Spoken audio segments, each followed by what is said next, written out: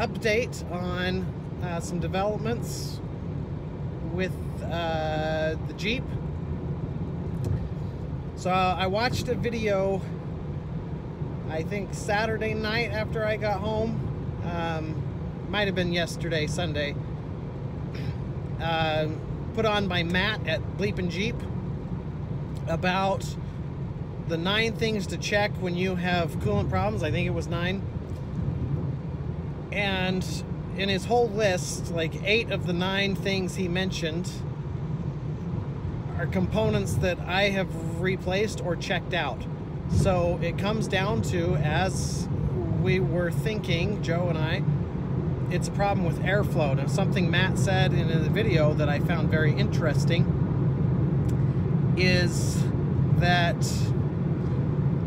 the mechanical fan, the clutch, should get it to spin faster as your heat builds up in your engine bay. And I thought, well, I've been in and out of the cab during all the testing, but I haven't perceived any change in the mechanical fan, which I imagine would be accompanied with an increase in pitch, a higher pitch, and just overall sound as there's more air traveling. So I texted Joe and asked him if he had noticed anything, and he called me back from work and said I was concentrating on the electric fan, but no, I really don't think that that anything is happening, and that corroborates our suspicion of airflow problems. Not only do I need to get the electric fan to just work in general the way it's supposed to off of a switch, but my mechanical fan apparently is not working up to par itself. So I ordered a new OE clutch. I opted to not go with the ZJ upgrade that a lot of people are doing for several reasons. I'm just going to stay OE for now.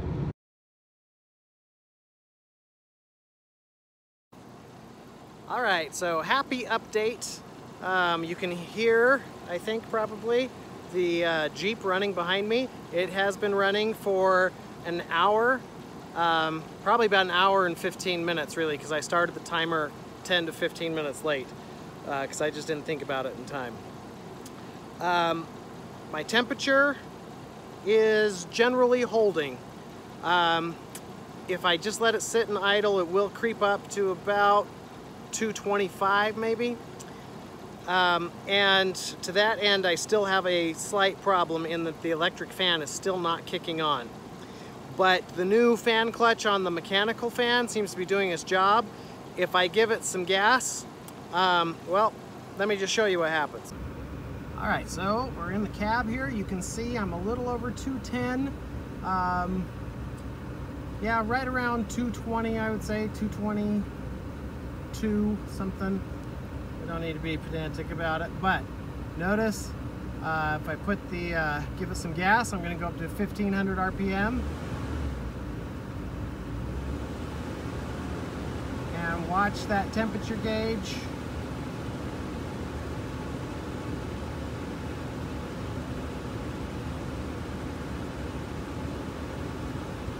Yeah, about 20 to 30 seconds, I'm back down to optimal running temperature.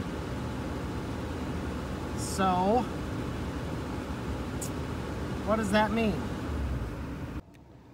So what that tells me is that I think this is safe to pretty much drive around, take a few little trips. What I want to do is get about 2 tanks of gas through it. I've got a bottle of coolant flush in the cooling system. So I want to do that. I also want to get some, I picked up some sea foam, specific high mileage sea foam, to clean out the fuel system. So I want to put a bottle of that through once I can get this to a gas station and get it topped off. So where I'm at right now is I'm comfortable starting to drive it around a bit, and possibly on a camping trip next weekend. be a good little test for it.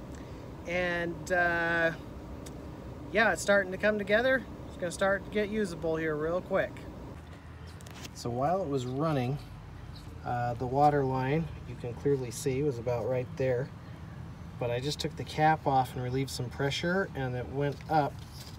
I don't know if you can see that. Yeah, see the level's about right there, so across the board. So that's kind of the stain that it's put on, and that's what the fluid looks like.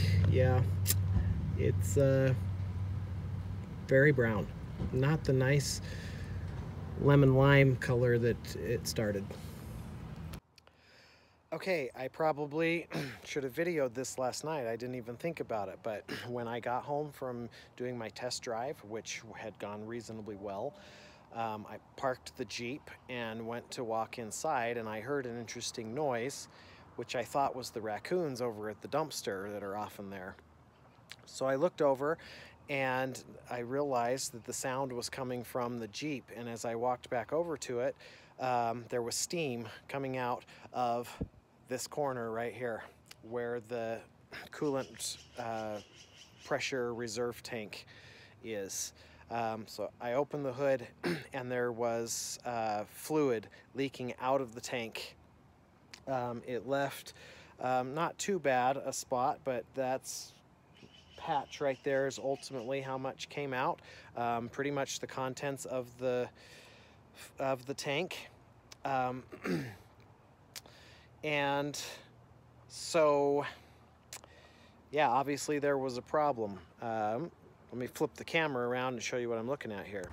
So this is the bottom side of the tank, and you can see that it cracked right here below the seam from the pressure. And that's where all of it was leaking out. So most of the fluid ended up coming out of it. So when I did the idle test a couple days ago, which it ran for approximately an hour and got mostly stayed around about 220 in the temp. I did notice that the tank was starting to kind of balloon and expand out.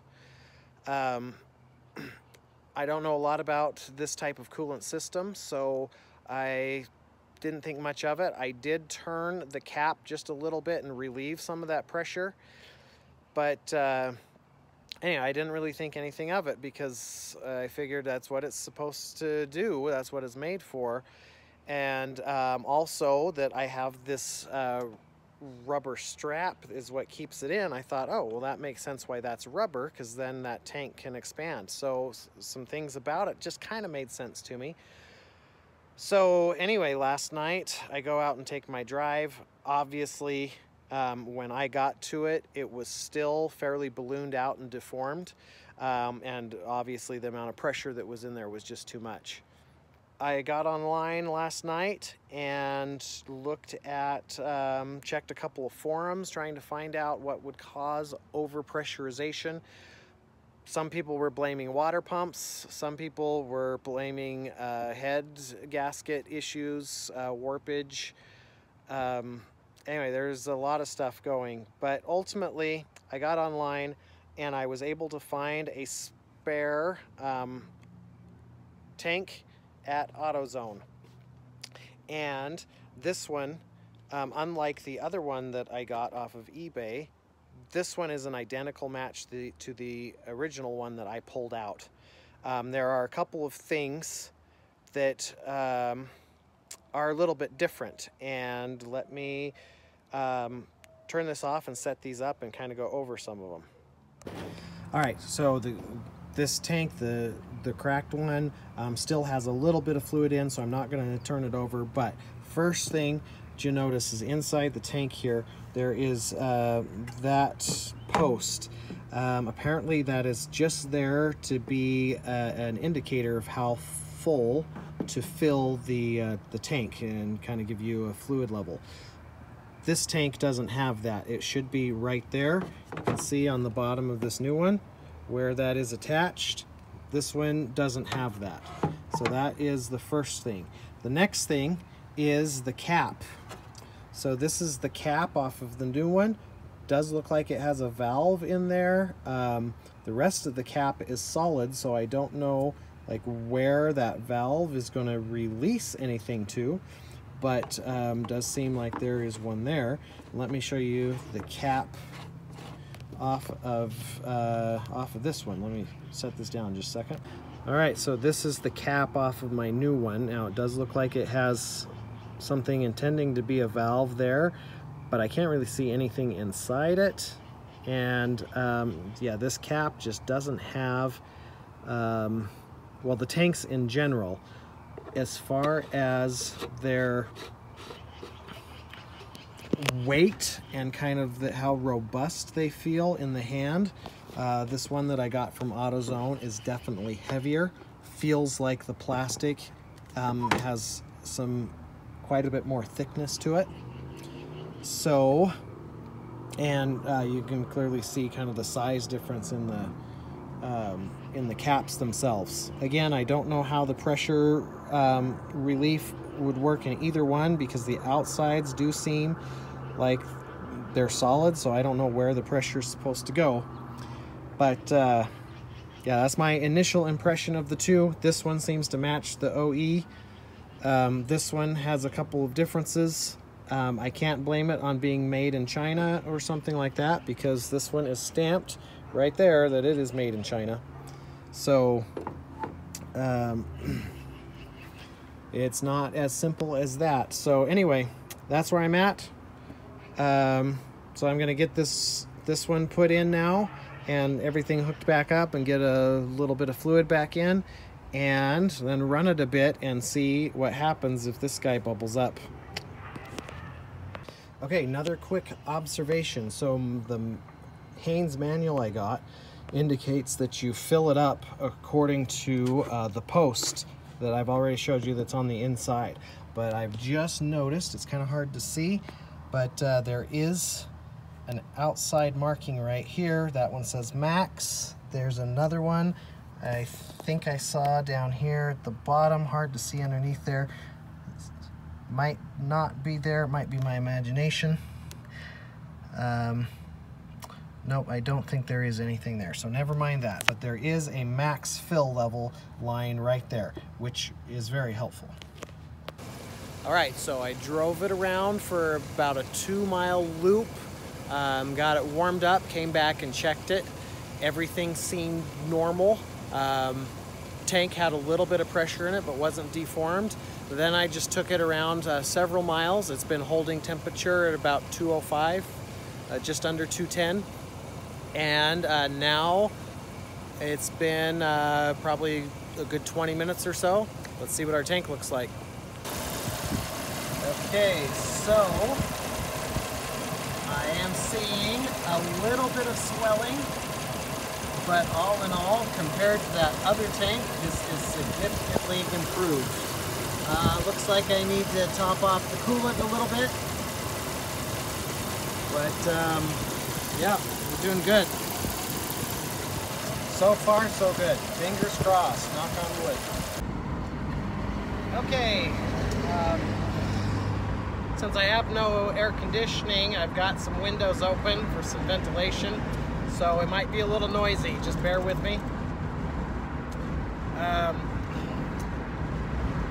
I just went and picked up a couple of things, and now I'm headed down to my buddy Joe's. I called him, asked him a question about the coolant. I've got that flush cleaner stuff in it. And I asked him, do I just drain it or do I need to flush the system with water? He said, you know, you really should flush it with water. It's like, well, it's kind of an issue because I don't really have any outside running water. I don't have a hose. The one I do have, I have a faucet in my garage, but it's buried behind some boxes and stuff, and I don't know that I even have a hose. And he was like, come down and do it at my house. And I thought about it for a brief second. I thought, you know what? There's a couple of things that I could do heading down to his house this afternoon. And he's like, yeah, you can do that. I'll clean your the carpet in your cargo area, which is the last spot we need to hit. And I said, hey, I need some help putting my new lift gate on, just somebody to hold while I get the screws in. So anyway, there's 4 or 5 things I think that we can get done in a couple of hours down there. So I am on the road down to his house, just hit the highway. Take me about an hour to get down there. All right, well, here's the end of day report. It's about 5 a.m. I just walked in the door. I got down to Joe's place about 5 p.m. As has been the trend with the Jeep, it was 2 steps forward, 1 step back. So we got the oil changed with the new oil filter. That went fine.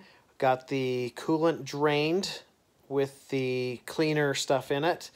Flushed the system with some fresh water and then filled it with antifreeze and also some royal purple ice, which is supposed to help it run a little bit cooler.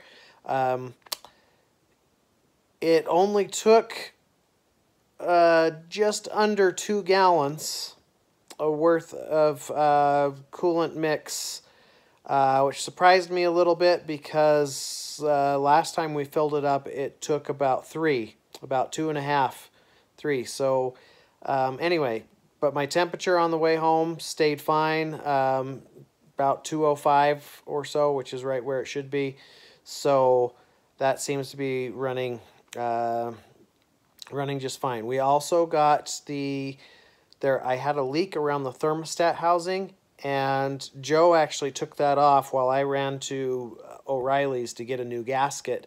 And he said that the bolts were barely in there, were not very tight. And we determined that the bolts were probably bottoming out and not really cinching the housing down to the manifold or the head, whatever it is that it attaches to on the engine block. So we ended up putting some washers in. The bottom one is really, really close to the serpentine belt with the washer on it, but it doesn't appear to be rubbing. The belt's not showing any signs of any issues, but it is awfully close down there. But and just to tell you why we did that, I left the washer off. We put it on, started it. It started leaking even worse than before, and so we put a washer on. The only one that Joe had that fit was a lock washer. But I got it on there and cinched it, and no leaking. So that seems to have solved that. So my coolant system should now be good to go for quite a while. Everything seems to be functioning well on that.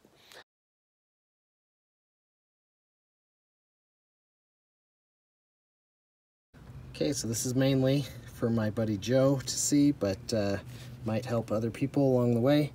So this gasket was sticky on one side, so I didn't use any gasket stuff on it, and that is pretty obviously where it failed, as you can see that separation there.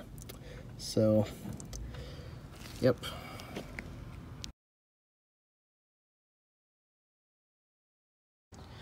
All right. I don't know how long this has been the case, but I have just solved why my thermostat housing keeps leaking. You can see right there, it is cracked. And now that I know that, if you turn it this way, may be hard to see, but you can see how that corner, this one right here, is slightly elevated. It's no longer flat. This thermostat housing is toast.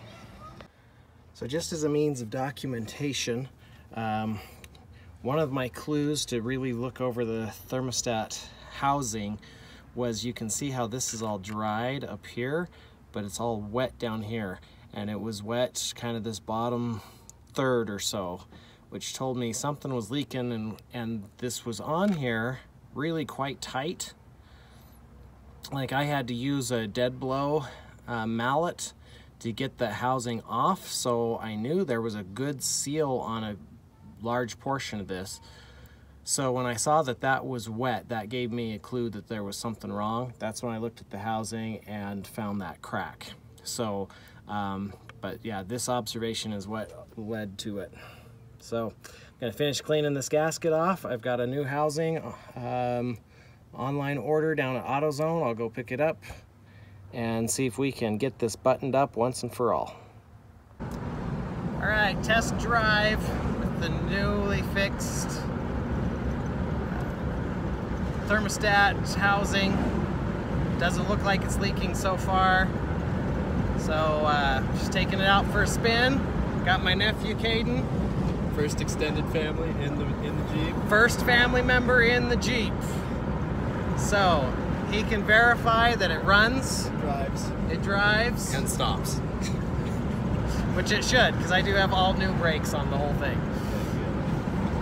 So, yep, we're just gonna go out for a little jaunt here, and then we'll get back. All right, so we're coming down the last canyon here. Caden has the honor of being the first person to drive the Jeep. Caden, what are your thoughts? Well, as the honorary VIP, I just can say that it's a bomb machine. And it's gonna be something great. It is something great. We're gonna make it huge. It's gonna be great. So I just had a nice little trip up to Kazi Reservoir. Great colors. You can see. And some yellows, some reds. Yep, a little bit of everything. Temperature stayed steady. Electric fan doesn't seem like it was working. I swapped it yesterday with another one. So a little investigation to do on that. But seems to be driving all right. I'll check for the coolant leak when I get home. Peace out.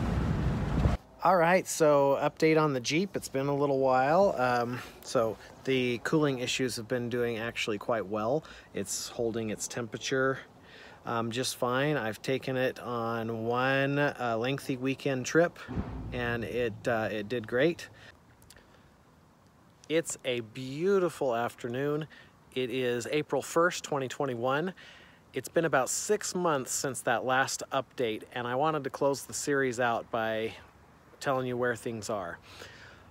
I took the Jeep on the camping trip that was mentioned, and it worked pretty well. A surprising thing happened is that the electric fan just all of a sudden started working.